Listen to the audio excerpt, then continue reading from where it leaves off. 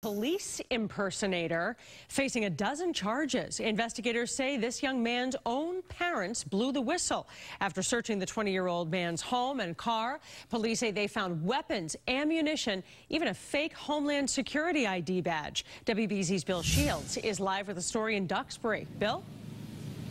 You know, Paula, when Duxbury police got wind of this, they got a warrant. They went over to the kid's house. And what they found was a keypad lock on his bedroom door. Once they got behind that door, that's where they found that cache of weapons. 20-year-old Chris Barlow of Duxbury, a college student and part-time EMT. So why was all of this found in his bedroom? He did have on him loaded firearms. His vehicle also had additional firearms and magazines. He also had a double-edged knife. This is Barlow's family home in Duxbury, but police say his bedroom had a key code lock on it.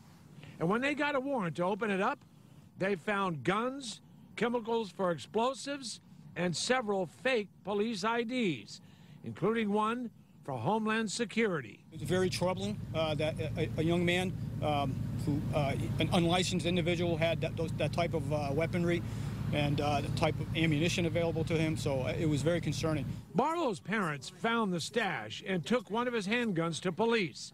Then Chris Barlow himself went to the Duxbury police demanding the gun back and showed his phony Homeland Security ID. He was interviewed by two of our detectives. He wanted his gun back. And during that investigation, he essentially presented what turned out to be a fraudulent identification card stating that he was a law enforcement officer. You can only imagine residents in this well-manicured neighborhood. They were stunned. Absolutely. They're a great family, and we've never had any problems.